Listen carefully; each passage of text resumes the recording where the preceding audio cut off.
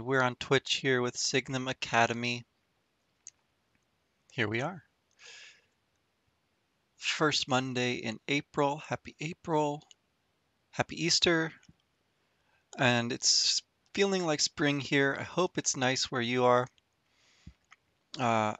So on the West Coast, we're at 4:30 p.m., but on the East Coast, 7:30 for Signum purposes, all times Eastern. So maybe it's more in the evening if you're watching over there.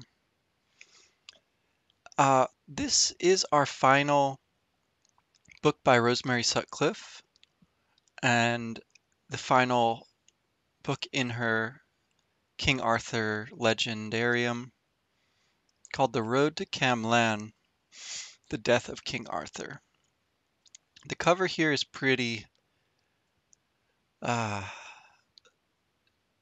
bleak. You've got all the dead trees. If you can look past the middle school barcode from the library this was uploaded from, you can just see these two kind of sketchy figures of the king and his loyal knight. And it is just a depressing looking book. I don't know if this is the kind of cover that would make you want to pick up a book, but that first chapter this time, The Darkness Beyond the Door, I think does a pretty nice job of pulling us in. So let's start here. When the darkness crowds beyond the door, and the logs on the hearth burn clear red and fall in upon themselves, making caverns and ships and swords and dragons and strange faces in the heart of the fire, that is the time for storytelling. Come closer then, and listen. The story of King Arthur is a long, long story woven of many strands and many colors, and it falls naturally into 3 parts. So most of this first chapter, it turns out, is going to deal with this first part. The father of Arthur, the enchanter Merlin, the sword in the stone. We get Morgan Le Fay, in case we forgot who she is, because she's kind of been absent from the story for quite a while here. And the sword from the lake, that is Excalibur. Guinevere and the Round Table are introduced there. And then all the knights. And we get kind of the short list of the great knights. And we even have Sir Thomas Malory mentioned here. I think this is pretty cool. Each of them brought their own story, and men have told and retold them ever since. Minstrels singing to the harp in a prince's hall, monks in chilly cloisters writing upon sheets of vellum for the making of books, a Lancastrian knight called Sir Thomas Malory, weaving tales and songs together in a narrow prison cell. Lancelot, Geraint and Enid, Gareth and Lynette, Gawain, the Green Knight, Tristan and Isolde, Percival. So that all forms the first part. And as she says, I have told this in an earlier book, The Sword and the Circle. I talked about The Sword and the Circle. Really enjoyed it. The second part, after the coming of Percival, there follows the story of the Holy Grail. And this gets really just a few paragraphs. She's retold this in The Light Beyond the Forest. And as this wraps up with the conclusion of the Grail quest, specifically how Lancelot experiences it, then we get this very brief intro to the third book. And so the great days, the shining days of the Round Table were over, and the long, many-colored, many-stranded story of King Arthur Pendragon turns to its third part, the last and the darkest, the part which in this book I have called The Road to Camlann. So, in the previous 2 books, she has given us a kind of introduction, and she always talks about jousting and feasts. This book, she jumps right into the story, but in this first chapter, we're mostly getting kind of a recap of the previous books. A fair amount about the setup of the Arthur story, and a tiny bit about the Grail quest, which, as we talked about, is rather hard to describe in the first place. And then a very, very small glimpse into what we can expect in this third book. It's dark. And I think it's kind of cool that Rosemary Sutcliff gives that connection between the second book, The Light Beyond the Forest, and this first chapter, The Darkness Beyond the Door. So they're almost opposite ends of a spectrum of light and darkness. So in the beginning of this book, the setup is already pretty clear. We're going to see the end of King Arthur, the death of Arthur. We're going to see the breaking up of the Round Table and the fall of the kingdom. So how this happens is introduced with the poisoned apple. So the story really gets going in chapter 2 here with the poisoned apple. And that title alone might make you think about some things. There is a famous poisoned apple in the fairy tale, Snow White. If you've seen the Disney version, I think that's a pretty good image that might come to mind here.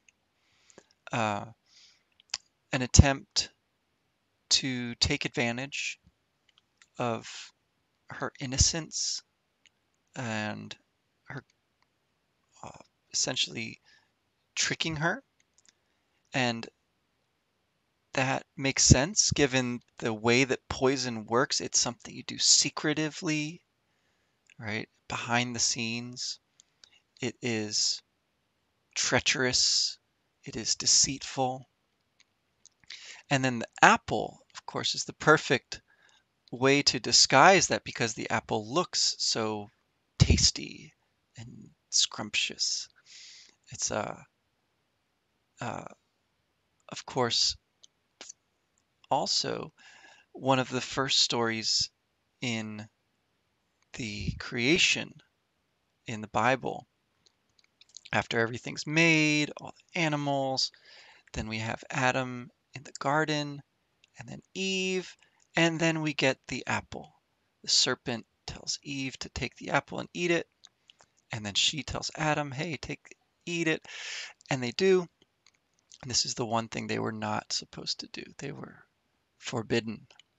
And so the story of eating an apple uh, should probably make us think of that too. Um, that apple was not technically poisoned, but the outcome was not so good. They were expelled from the garden and forced to work and feel pain, and it is it is a very, very central story uh, for pretty much everything that comes after it. So we've talked a lot about chivalry and being virtuous and sort of honorable in these stories of the Knights of the Round Table. The way that King Arthur might not be the best fighter, but has this vision for how his knights are supposed to represent a different way of upholding justice, not just being the strongest and doing whatever they want, but using their power and their might to help others, protect the innocent. So all of that is, I think, really called into question in this book, much more than the others, although we always see evil knights, evil uh, sorcerers and such in these kind of stories. In this case, it's way more insidious. It's way more tricky because it's not just anyone who is going to do this treachery with the poison apple. It's Arthur's own son. So we've got to introduce at this point the character of Mordred. Mordred. And I noticed there are some people watching here live. If you have any questions, if something is not making sense, then please feel free to ask and put them in the chat there. And if you're watching this afterwards, you can always send in questions and comments at our email. But here's Mordred. He's very like his father to look upon, but cast in a lighter and slighter mold.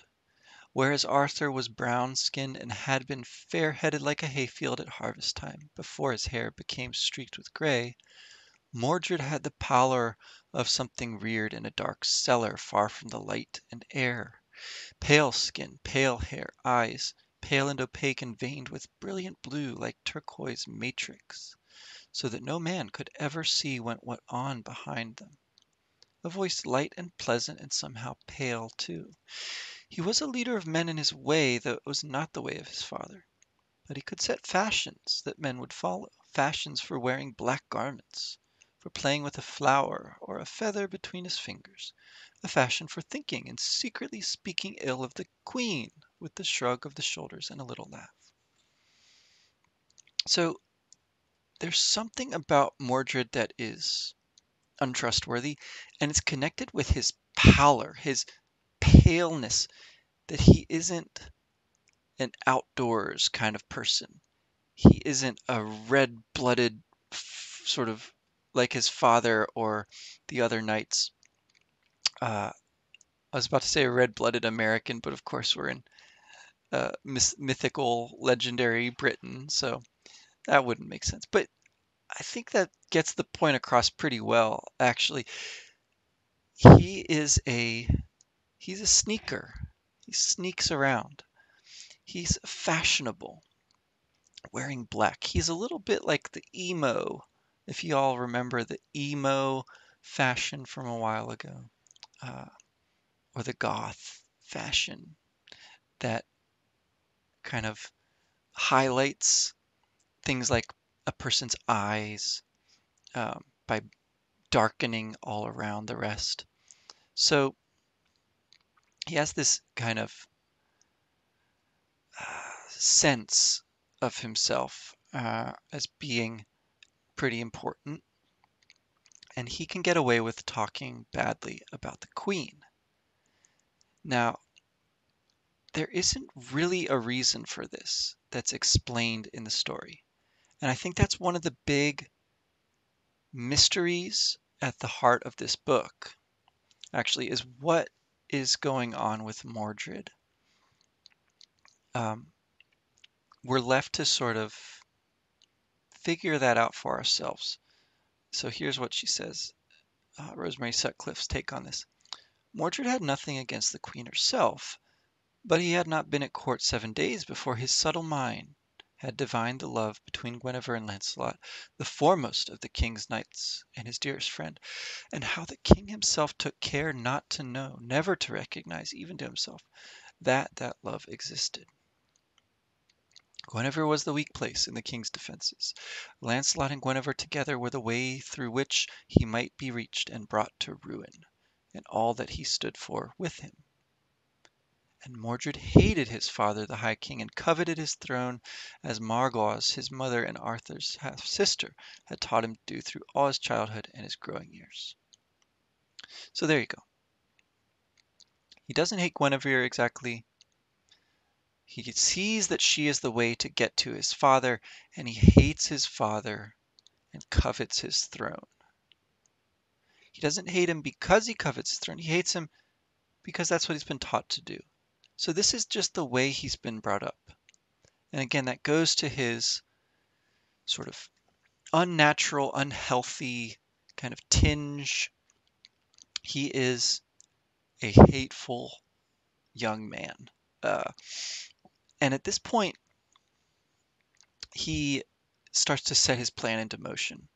So he's going to frame Guinevere for killing Gawain, one of his own close relatives, because Gawain loves apples so much.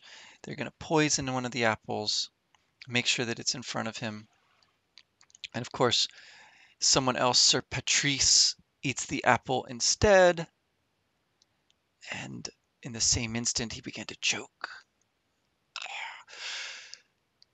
And of course, uh, Mordred doesn't have to accuse the queen directly. Um, they all can sort of put this together that as the host of this little party, it must have been her.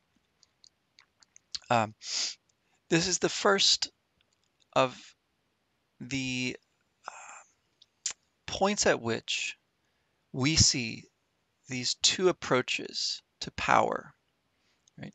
The way that Mordred uses power, being deceitful, uh, tricking, and framing, and sneaking around, this kind of hateful approach.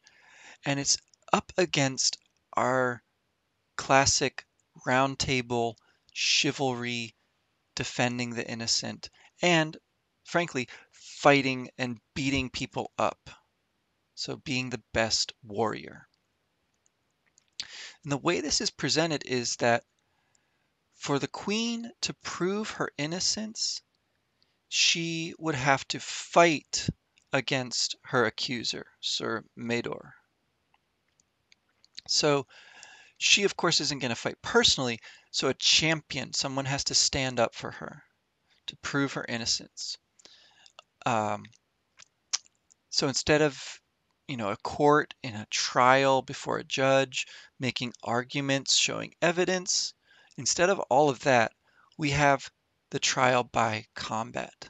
So whoever wins the fight, that proves that they are chosen by God, essentially, and have the right on their side.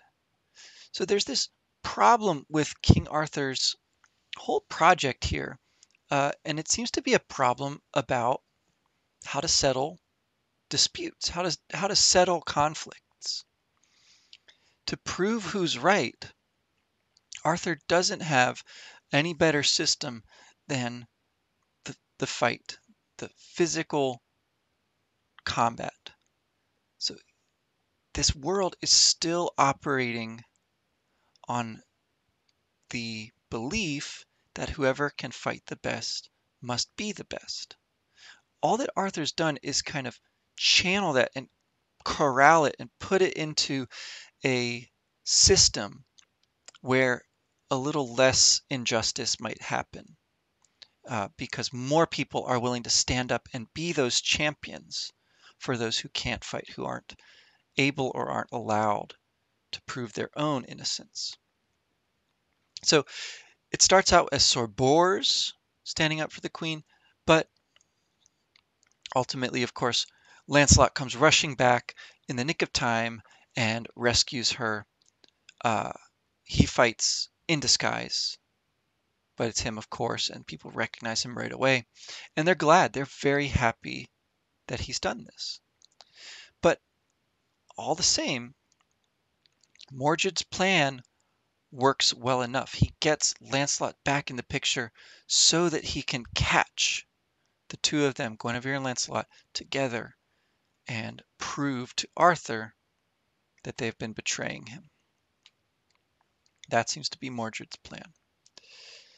So he doesn't catch him this time. We have this kind of crazy middle sort of period in the story here where Guinevere is almost taken away, kidnapped by yet another knight, Sir Meliagrance, because again, Lancelot has tried to leave her alone, to try to stay away from her. And their conflict here is really pretty striking. So this comes in the Guinevere Rides a Maying chapter. Lancelot insists that he has never loved anyone else, And then he goes ahead and tells her what happened to him in the quest for the Grail, that his love for her prevented him from achieving the Grail quest.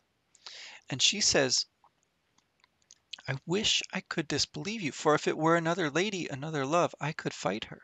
I could win you back from her as I won you back from Elaine the Lily, but you are hiding from me behind God. And God I cannot fight. Go then, and be at peace with God.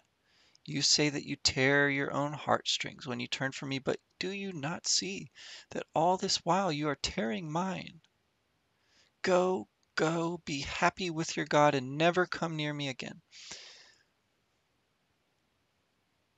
This is a huge turning point for, I think, our sense of what the love between Lancelot and Guinevere is all about.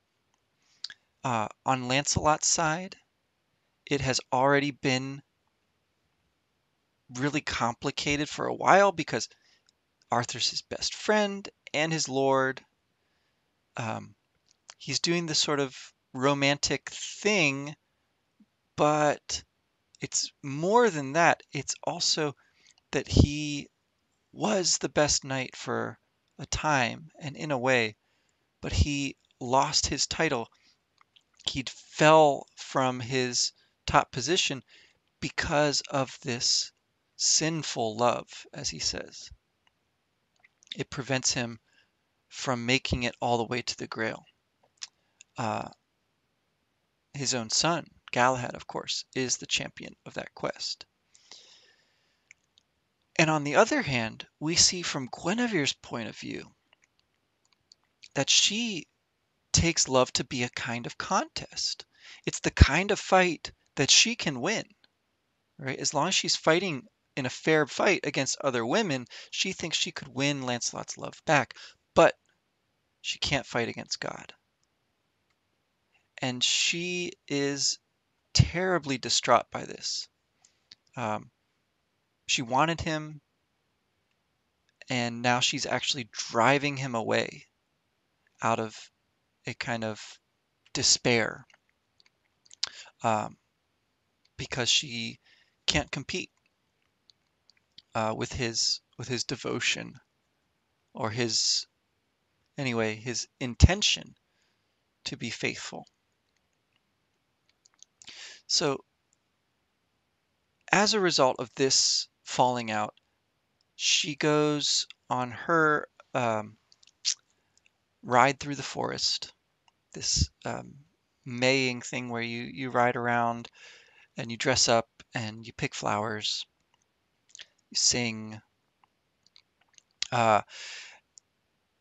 as they go along, Meleagrance, this wicked knight, comes out and takes her back to his castle.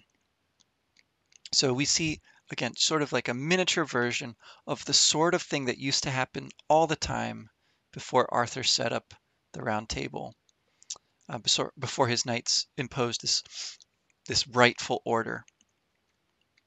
Um, and this is very bad, of course, and he doesn't seem to care.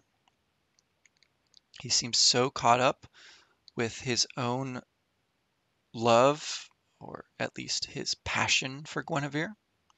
So he is like sort of an image of the worst part of what Lancelot feels. Right? If Lancelot was just going to act on what he felt, maybe that's what he would be like.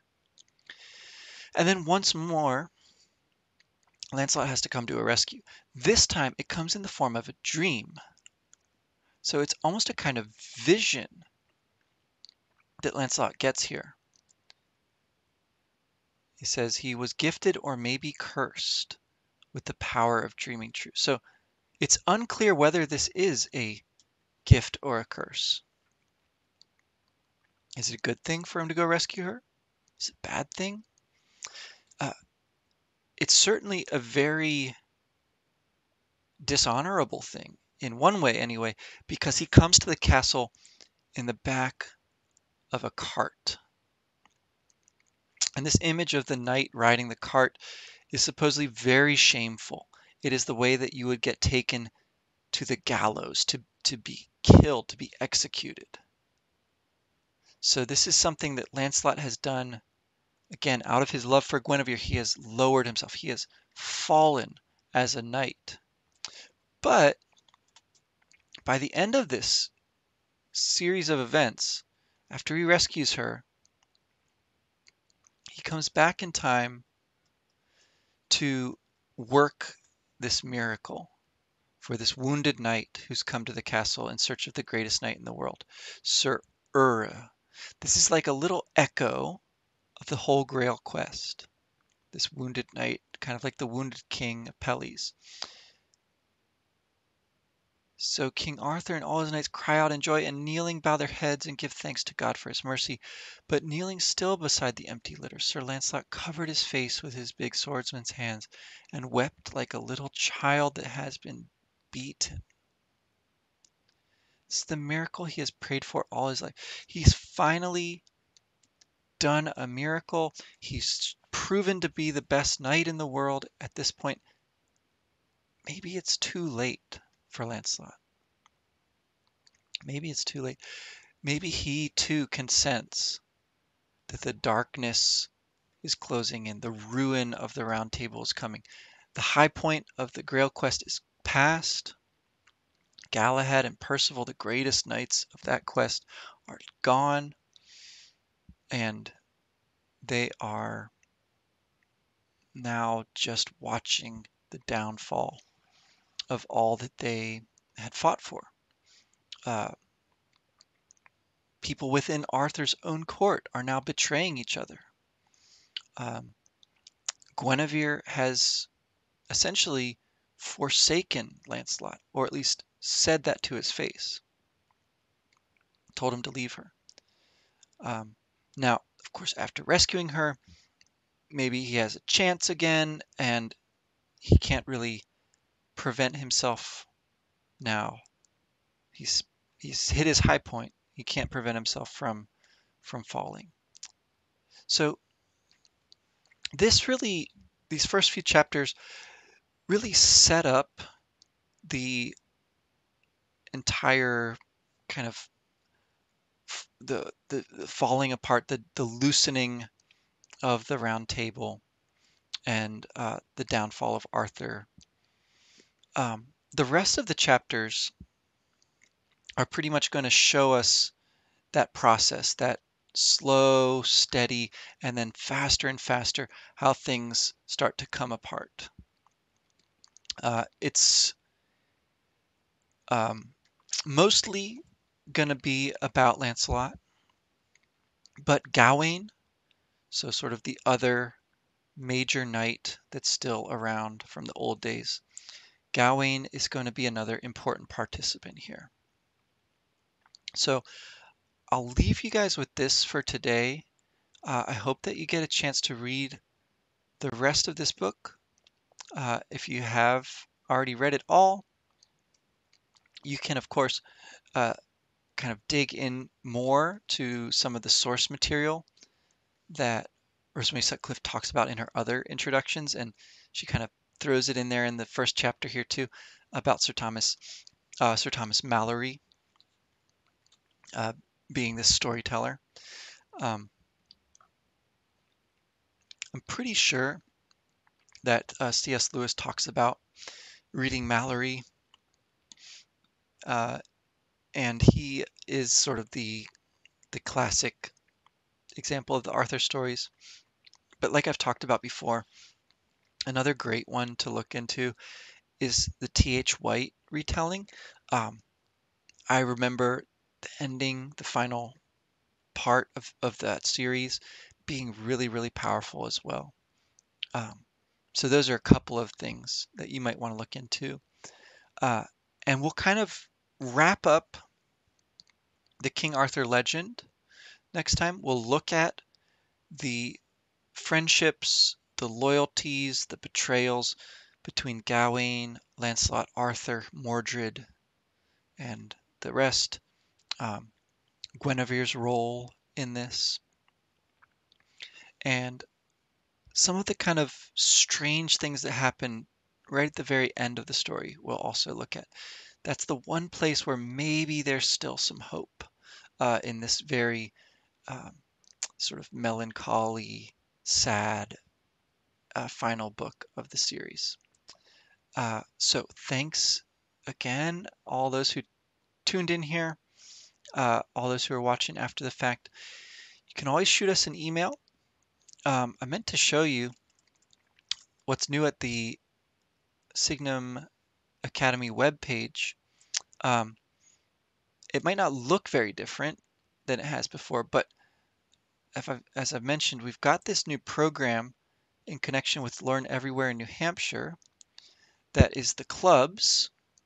And we have, starting this week, I believe, a book club, a writing club, and a translation club. Um, so check those out. You can still sign up, of course. They're the kind of thing you can drop in anytime. Um, I'd love to get enough people going into the conversation one. That's the one I would be running. But of course, these ones do cost some money. Uh, Meanwhile, the Twitch streams will be free forever. Uh, this 2 weeks from now on Monday, we'll meet again to discuss the rest of the road to Camlann and conclude the King Arthur stories. So thank you all. I'll ride off into the sunset here for now and see you next time.